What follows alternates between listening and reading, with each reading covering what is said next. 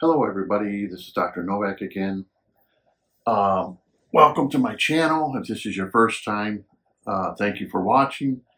What I wanted to talk about is something that is on my mind, that what people are trying to achieve, what people don't care about, what other people, the goals that they're setting. Going off a little bit off track, I was into gardening. And when you're into gardening, which like in the neighborhood I lived in fact, you could almost say the town I lived in, nobody had a nicer garden than I had. But in order to achieve that very nice garden, it was, and when I say it was a nice garden, I'm not just saying that. My garden was in magazines like the Chicagoland Garden magazine. My garden was in that. Also, some people from like Better Homes and Garden came. And in order to get your garden in a magazine, or conservancy, the Garden Conservancy, to recognize your garden as one of those gardens to be recognized. It's very competitive. And there is a correlation. I'm getting to the point. There is a correlation between gardening and aquariums, believe it or not. Very, very close. Whenever you do gardening, I had an English garden, and you have to set aside thousands of dollars every year because the garden is constantly changing. You may start out with a lot of sunshine, which is easy to make a garden when you have bright daylight. But as the garden matures, trees mature, that which needed a lot of sunshine, plants that required a lot of light, no longer have the light available to them. So you're constantly changing. Then you have plants that wind up dying. You could wait 15 years for a plant to become great, and all of a sudden it dies. Winter comes, boars attack it that you didn't realize, killing off the plant. Insects. There's constantly a battle with a garden. That's why people don't do it. It requires a lot of work, a lot of expense, and I always considered my garden to be a mom and pop garden because it was just something that I did. And if you needed something professionally done, like, with stones or something, yeah, you could hire a landscaper, but it took thousands and thousands of dollars every year to have an outstanding garden. And every year we would have hundreds and hundreds of people visit the garden. And we also got recognized by the Garden Conservatory. And these gardens that you're competing with to show and to be recognized are usually high-end gardens that people have plenty of money. Usually in Chicago, they could be on the Gold Coast or somewhere very expensive to live. And like I said, these people had gardeners that would take care of their gardens all the time. So they really didn't invest their own time as much as just hiring a gardener to do all the gardening for them. And they had the money. Anything went bad, the gardener would come in, he'd straighten it out. It was an everyday thing. And some of these very rich people, if they would be like on, let's say, pond tour or garden walk or something like that, they'd have their gardener right there available to talk to people of what they were doing. Me, I had a garden that I did myself. So it consumed a lot of time, energy, and it's very, very costly. And I did remember when I sold my house, the biggest #1 complaint was too much work. right there, constantly. Too much work, too much work, too much work. People love looking at beautiful gardens. Believe me, I had people from all over. Even the United Kingdom would come over because I had an English garden, and they said how beautiful it was, and it would motivate them and to do gardening. And they did say one thing. They said, we Americans have these big yards, and we just waste our yards. Basically, we don't want to deal with gardening. We don't want to deal with trees. We don't want to deal with anything that requires work. And it was nice to see an English garden like I had here in the States, and that it was a mom and pop garden, meaning that I didn't have unlimited income to make it look nice. How does this correlate with aquariums? Well, for you old timers, you'll know exactly what I mean, but for you beginners that are out there, this is something that you get a perception of, that I can do it. Like you look at aquarium book like this, or mono books, you look at these, you look at the pictures inside of these books. Today, I guess people don't really read books. Okay, anyhow, I got lots of these books. And you look at the pictures in these books, they're all glossy pictures. They're absolutely beautiful aquariums. Okay, they're beautiful. Just like gardening. You walk into a garden, but you have no concept of what it takes to achieve that goal. Just like you look at the Amano books. You don't have any concept what it achieved to get into a magazine. You have no concept of people coming over and scrutinizing your garden. Is it good enough to even be put into a magazine? You know, and the money and time that's involved into creating such a thing and making everything just look right in the right proportions. And basically, it correlates with aquariums immediately. A lot of people go and they look at such books. Today, it probably isn't so much books. It's so much probably on the internet now. And you look at these beautiful aquariums, or you go to a show that I've been to lots of shows where they have aquariums and stuff like that in competition, or you may even go to a pet store and you see these beautiful tanks. Well, they have a plethora of available things to them. You know, they have all kinds of different wood branches that may be available, different stones that may be available. Cost is of no object. And they sell plants, and therefore they have plenty of plants.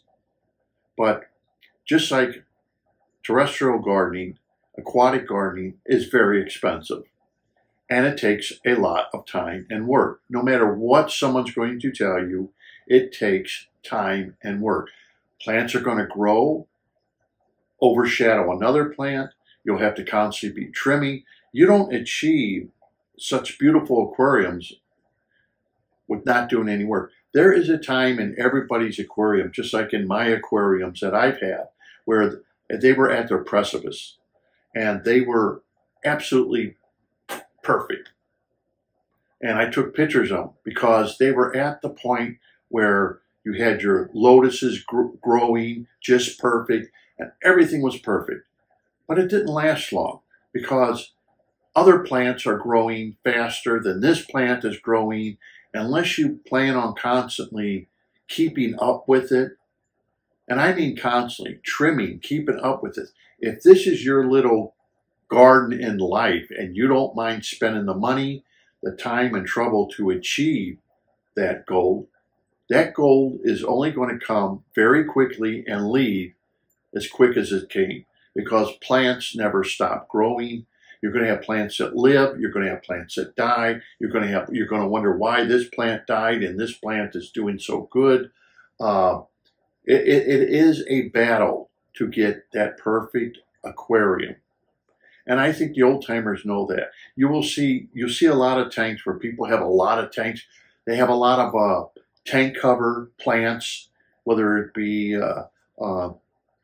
any plant that would cover floaters. You'll see a lot of that in aquariums because the reason they're putting all those floaters in is to cover up the light so they don't wind up getting algae. So they let the light kind of penetrate through that. It stops them from having algae problems because they have to have the lights on. So anytime you have lights, you're going to have algae. And a lot of people have always made comments, oh, I had to turn down my lights so I don't get as much algae. Or a lot of people will put floating plants of different sorts in their aquarium to float on top. These don't usually work if you have a skimmer, or they usually don't work if you have a weir, because it will be sucked into the skimmer or weir and just suck up your plants, and you'll be wasting your money. But you'll see a lot of breeders with these plants, and that is to help prevent from the tank just going full-blown algae. You'll see it a lot. I know you've seen it. I've seen it in this. It's very rare to see a non-breeder or a person that has maybe 20 tanks or aquariums in their basement or garage, whatever they may have, to really see them without kind of floating plants, to have plants that look as good as in a mono book here, you know, to have that much beauty in their aquariums, because it would occupy so much of their time, and they have 20 tanks to deal with. Most of the time you see on videos and stuff, people have large productions, will have all kinds of branches, all kinds of hardscaping at their availability, more than what we have. We have to pay for that. And not a lot of people have a lot of money to start out with all the plants that they're going to need. They just don't have that kind of money. Me, when I do my hardscaping and I put my plants in, I may have to go through several months of getting the hardscaping and affording the plants, what plants I want to put where. And as time goes on, you soon learn plants you want to stay away from that a lot of people may use in their aquariums.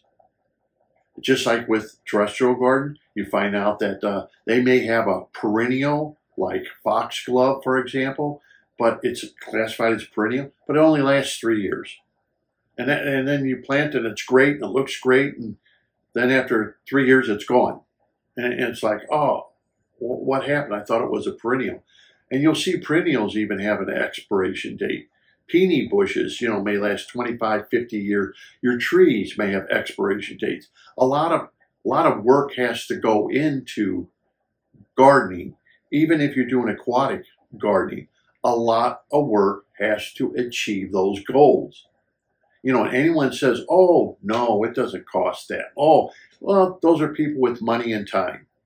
I do not have the time to spend to make my aquariums look absolutely perfect, like they're out of a magazine. You know, they look that way. At one time, they will be perfect, and then they change from that on because the plants keep growing. The only choice you have is either start pulling plants out or changing your plants, changing your ideas, or having CO2 to have the plants grow, really pumping in the CO2, fertilizers to get your plants to grow.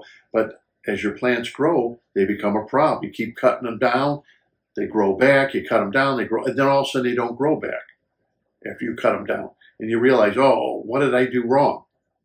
You know, oh, I had this Ludwig over here, and it's not growing anymore. It was beautiful before, and I trimmed it, and now it doesn't seem to be growing back. This is what happens in aquariums. So lots of times, trying to achieve that picture-perfect book aquarium, it just doesn't exist for most people. It's too expensive. It's way, way too much work.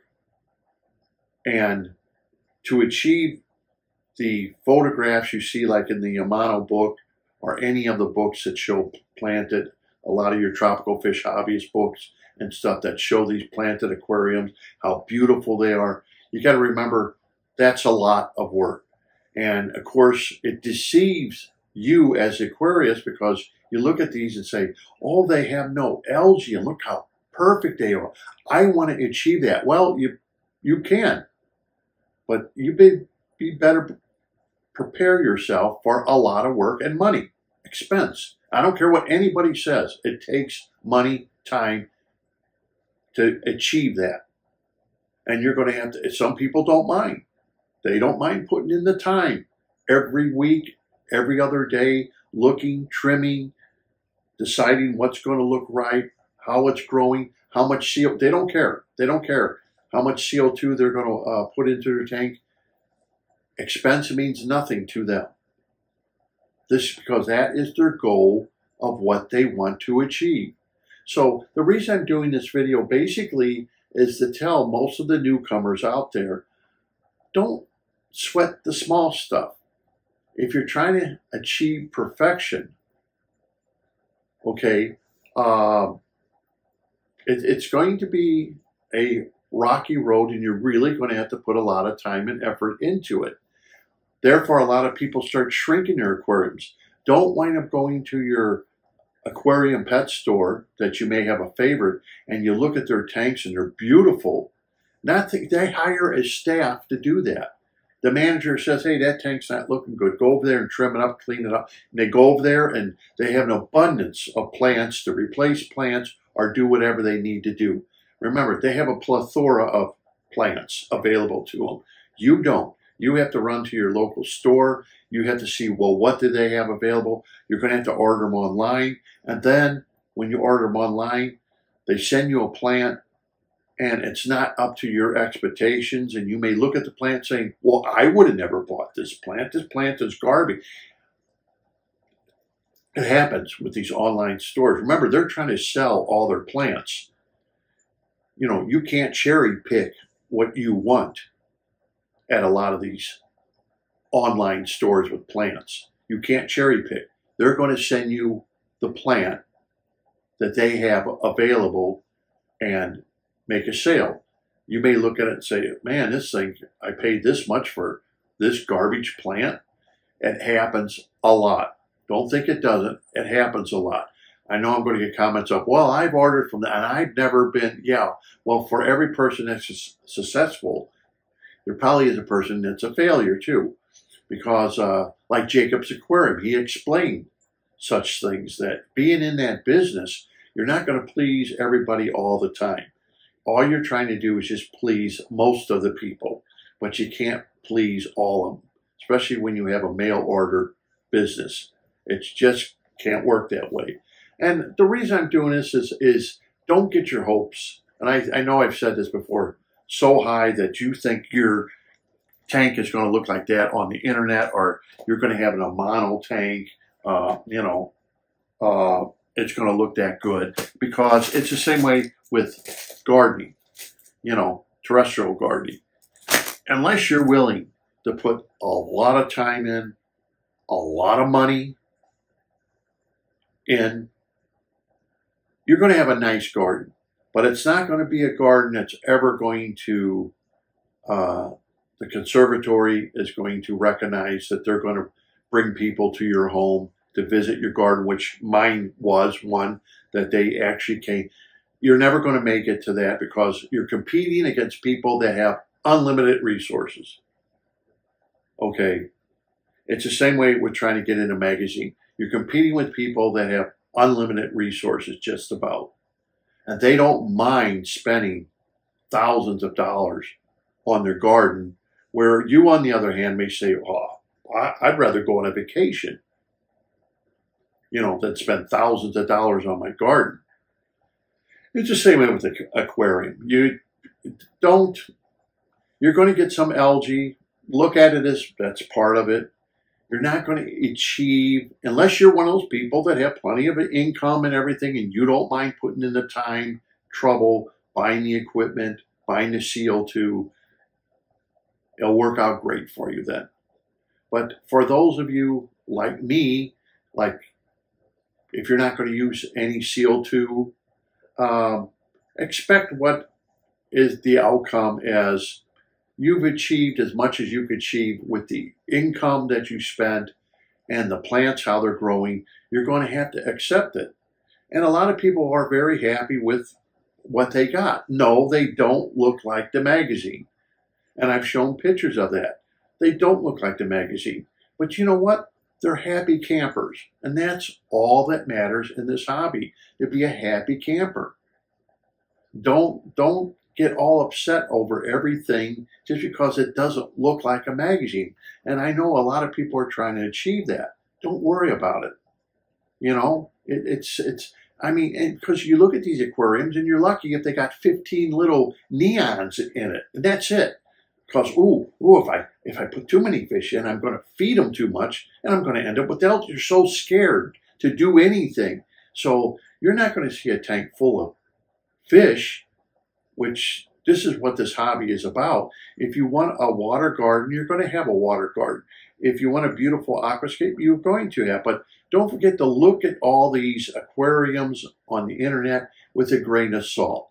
They've achieved that because they do not mind putting in the time, the trouble, buying the lights, advocating that you need, 4 of these $300, $400 lights over your aquarium.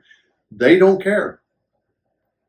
They either got some of the products free or they have an unlimited, pocketbook to dip into. So that's why I wanted to say this, because a lot of new hobbyists, they're trying to achieve what they're seeing on the internet or what's in a book, if you still look at books. And that's harder than what you think. And yes, I have achieved it with my aquariums, but that precipice doesn't last long. You achieve it and you look at it and say, wow, this looks just like the magazines. But you know what? That time moves on, and then your aquarium, the plants start growing more and more. And do I want to tear out the plants? Do I want to keep? I don't. Okay, I'm not too lazy, and I don't really care if I have a little bit of algae or something. I'm not worried. I don't sweat the small stuff, and I think you ought to do that also. Don't sweat the small stuff. The thing you want to do is make sure your animals are good. You're not having overabundance of algae in the aquarium. That's all the advice I can really give you. Old timers already know this, and they're like, yeah, we've been through it. We've been there. We've done it. We don't want to spend a lot of money, and maybe we don't want to put a lot of plants floating on top of our aquarium to block out the light. We'd like to, see our tank. So I'm just telling you that because sometimes people are trying to achieve a little more than, they're biting off more than they can chew, is what I'm saying. Don't worry about it. Have fun with the hobby. Have as much fun as you can, what you want to spend in the hobby. Some people, like especially with saltwater aquariums, the sky's the limit. You're going to spend thousands and thousands of dollars on an aquarium, live rock, whatever you're going to be using, and it's part of the hobby. And a lot of the saltwater hobbyists will even tell you that don't get into it if you're not willing to spend the money. Just stay out of it. It's expensive. The equipment is expensive. What you have to do, how the tank has to be broken, the different products you're doing, what you have to add-ins that you have to add into the aquarium, your trace elements and stuff like this on a constant basis. It's part of the hobby. It's part of the expense. When I had my mini reef, I got rid of it because it just was too much work and too much expense. And I sold the whole tank off and that's it. I'll just stick with freshwater. It's just too much. And I don't want to be a slave to my aquarium. I guess that's what I'm kind of telling you. Don't be a slave to your aquarium. Ease up a little bit. Okay? Don't be a slave. Don't everything doesn't have to be picture perfect. I know you may want it that way, but I think what you're looking for is you don't want to put the time, you don't want to put the trouble in, you don't want to put the expense in, but you want the picture perfect aquarium like the Amano Aquarium.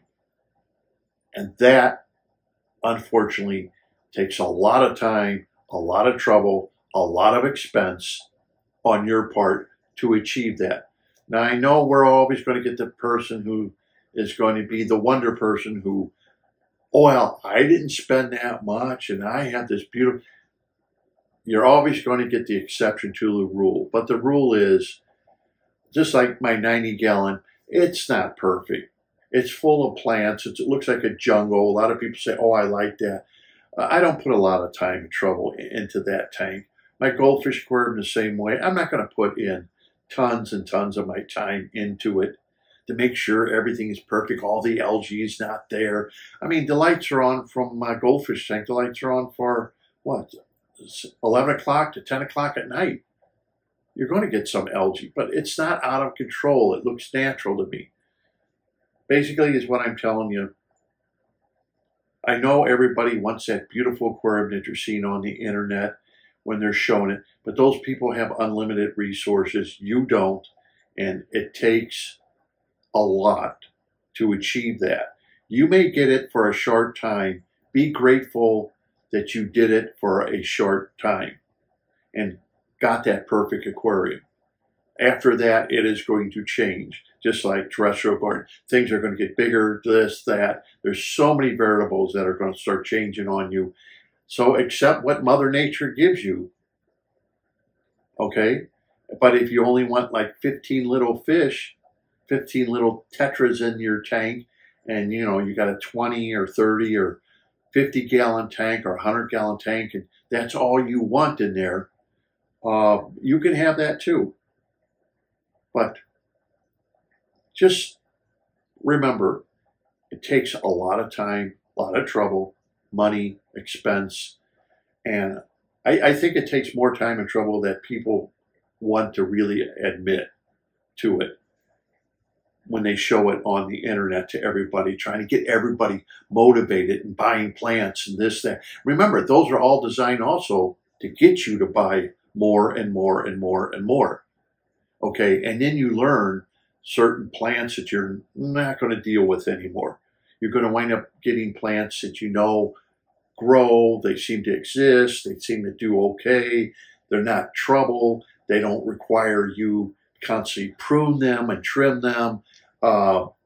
You're soon maybe going to fall in that category than the person who's constantly trimming, constantly cleaning, constantly sucking dirt out of the plants.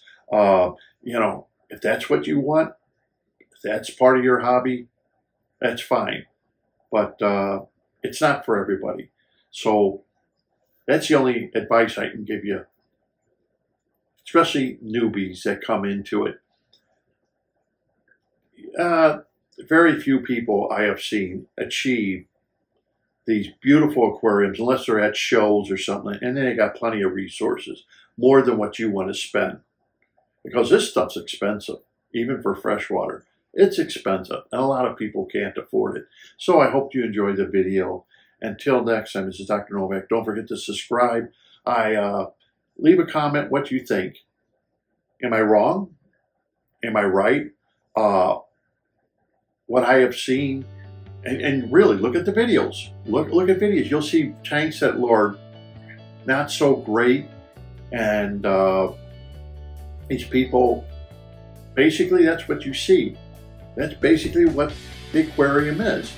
They're good, but they're not show quality of that perfect Dutch aquarium that you may see are in a mono aquarium, are the ones that are in tropical fish hobbyist books and stuff like this, are some of the people who have YouTubes that have unlimited resources, and you'll see that they have a whole plethora of rocks and wood and everything else that you don't have that.